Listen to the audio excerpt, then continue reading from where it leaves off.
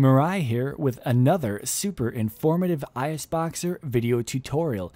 This one is for the new guys, and it's going to cover how to run your healers separate from the rest of your group. Now, there are multiple ways of accomplishing this, and this video is going to cover the most basic way of doing that. As you can see here, this video assumes you've already gone through and successfully completed the quick setup wizard and that your team is functional. Also, in order to effectively utilize what I'm about to show you, you'll need to choose an add-on of your choice. For this demonstration, I'll be using Grid paired up with Click. If you find that you don't like these add-ons, there are other alternatives out there such as Voodoo, Healbot, and possibly others. Now, here I am in-game with my tank and my healer at level 11. And, hello? I call these ladies my goddesses, and they are very friendly. Anyway, let's set up my healer. This is my Holy Paladin, and these big rectangular blocks, this is Grid. However, I've increased the scale of Grid for the purpose of this video. I swear it's not normally so big.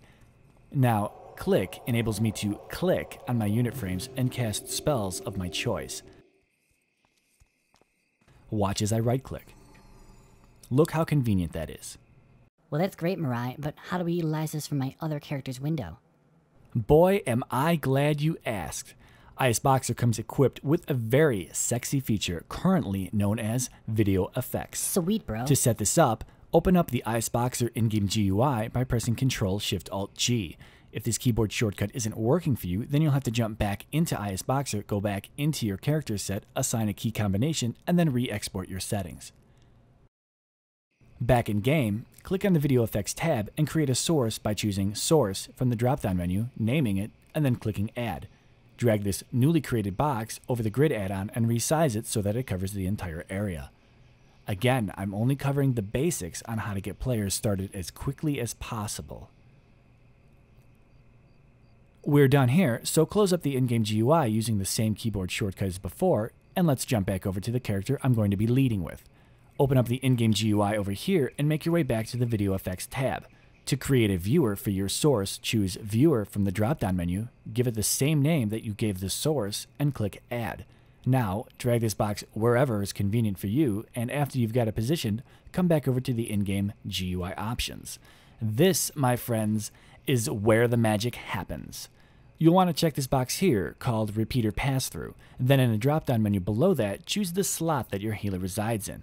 And of course, don't forget to press Apply after any changes you make. This will enable me to click Grid on my healer's screen from this window. Check it out. Now that we've got that set up, let's go try this out in a much more dangerous environment.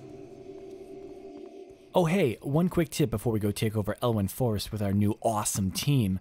By default, ISBoxer's key maps are set up to broadcast to all of your game windows, and this might make your healer try to attack when they should actually be healing.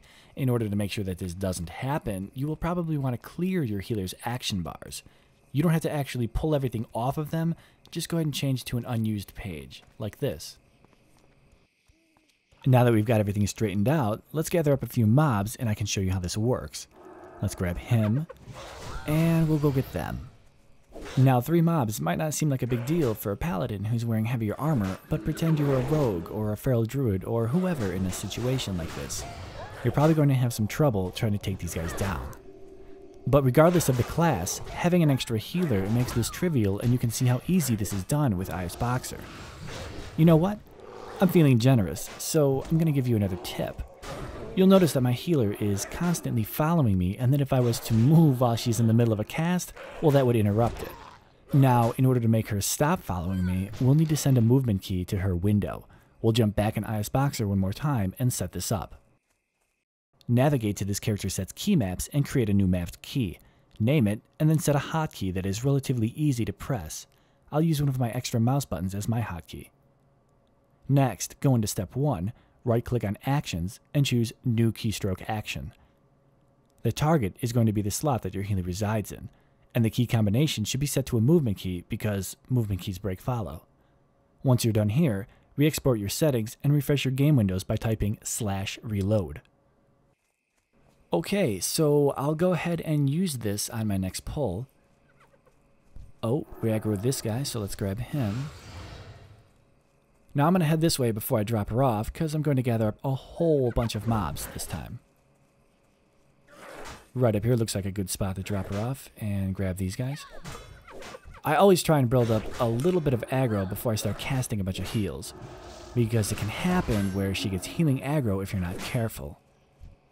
Just like that. So let's come back this way and fix that. Now, you're really getting to see the beginning potential of what having a spare healer can do for you. Oh, getting a little low. Boom goes the dynamite. Clutch. Clutch healing, baby. That's what I'm talking about. This is how we do it. These guys ain't got nothing. Wait, what? Time out. I'm gonna have to throw the challenge flag in on this one, Blizzard. Can we get a replay, please?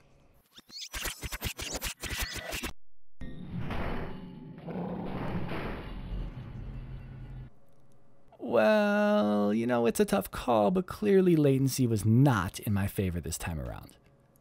I guess I need to work on my healing or not be so greedy next time. Well, that concludes this video, so there you have it. A quick beginner video on the do's and don'ts of healing in ISBoxer.